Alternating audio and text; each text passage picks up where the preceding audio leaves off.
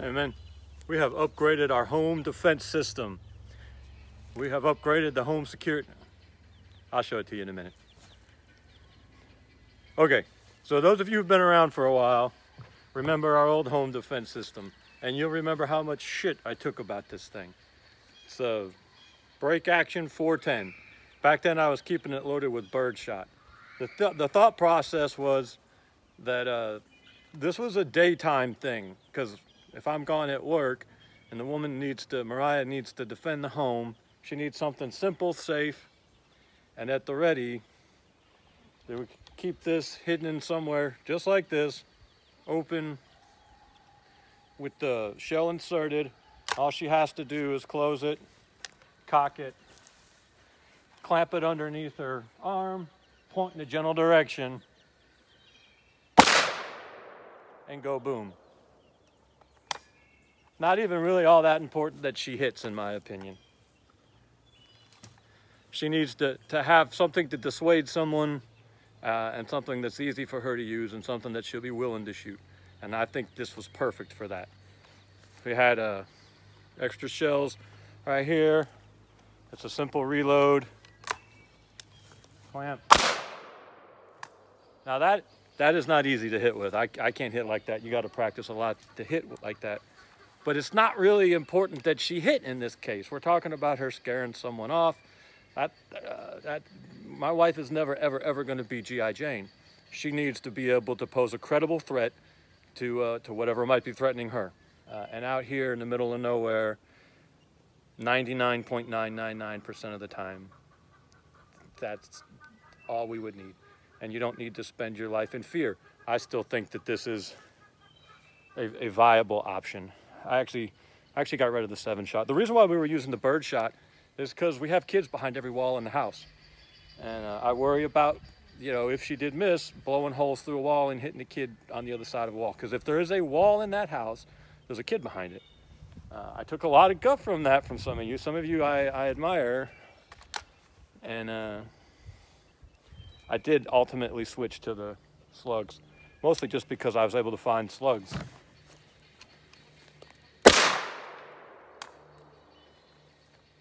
Don't tell me that's not going to slow someone down. All right, well, I went to the pawn shop the other day, and we're not going to talk a whole lot about this today, but they had this Turkish pump. It's called a Churchill for $220, and I said, what the hell? How you going to beat a $200 pump? So we upgraded.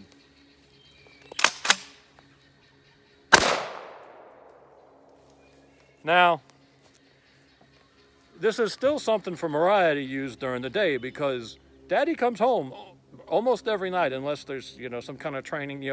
It's like maybe 2 or 3 nights a year I'm not at this house. And when Daddy's home, there's AR-15s, there's 357 Magnums, there's battle axes and tomahawks.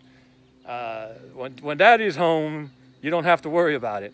But during the day, if she needed something, and the likely thing she would need it for is chasing a dog out of the chicken coop. I saw a coyote today up the road wandering around a hayfield that they'd just been mowed, so they probably, chopped some ice up, and the coyote was walking around looking for dead things in the hayfield. That's the most likely thing she's ever going to have to mess with is something getting in the chickens, maybe a rabid dog or something, a rabid raccoon, and this is just her go-to during the day. Now, because she's never going to be G.I. Jane, and because I know she's not going to shoot this thing a lot. Hold on a second.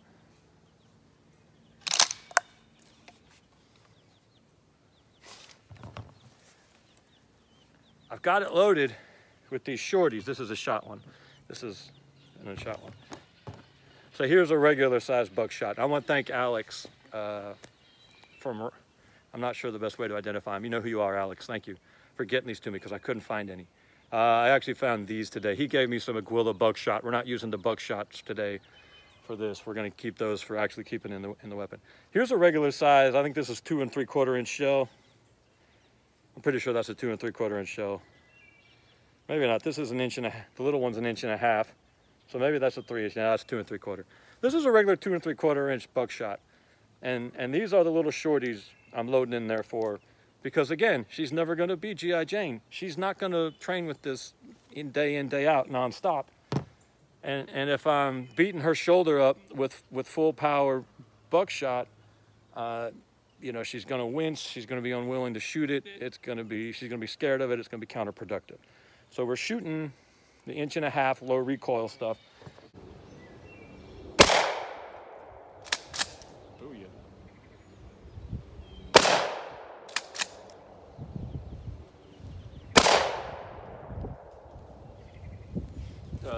Rack it one more time. Just open it. Okay. All right, let's talk to the men folk real quick. What'd you think? What I think? Yeah. Once I got, yeah, I guess it's good. Once I got it. Earlier you said you liked it better than the But the break action because it was simpler. right. It was actually simpler for her to work this pump than it was to work this break action because there were so many more steps involved. You know, you had to close it, cock it. Safety. So, Jimmy D, you were right from the get-go. I thank you, baby. Now you can get a low recoil shell that's full length, and I may have to do that because these shorties, they feed reliably like 80% of the time maybe, and I know maybe that's not good enough. This is an Akkar 612. We're going to experiment with this. But right now, this is what's going to be hidden somewhere within arm's reach so she can grab it and rappel borders. Let me show you something though. I don't know how well this is going to show up on camera, but we're going to try it. This is what a recoil from one of these shorties looks like. All of my targets flew down in the wind. Very, very, very manageable. Let's see if it'll show what one of these full size looks like. See, here's the problem with the short ones.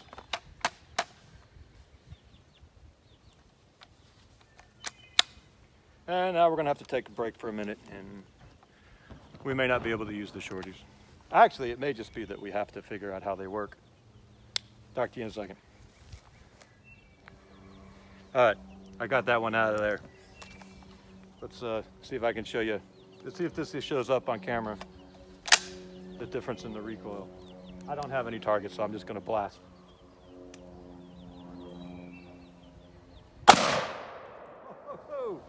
I wasn't ready for that. I hope that showed up. I was completely unprepared. Clearly, I haven't shot a 12 gauge in too long.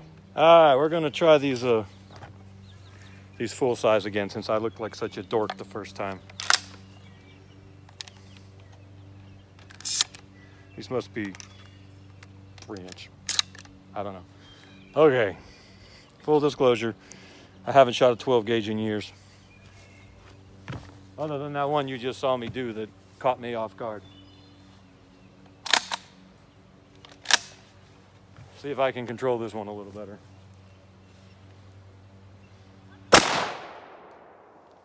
Well, that is still kicking my ass.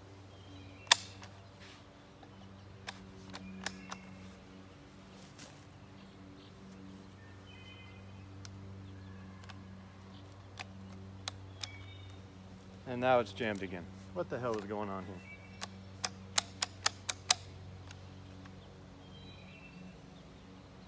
Says it can take 3-inch.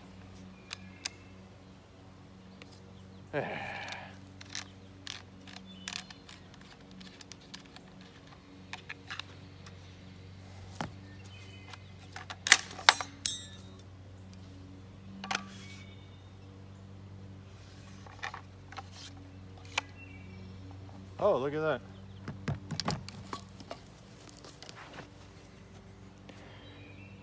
I don't know if y'all can see that. It tore through the ejector tore through the shell. Look, that extractor tore right through the rim on that shell. I am not a gunsmith by any stretch of the imagination. I mean, y'all saw me shoot that. But we're gonna shoot the other one and see if that happens again. Let's try it one more time. See if I can keep my hand on the pistol grip this time. Are we in the shot? All right. Let me get my stance and get leaned into this thing this time.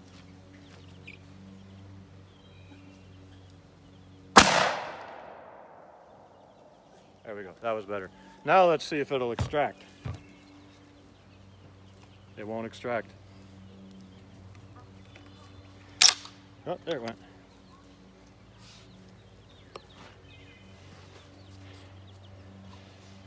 No, it was fine.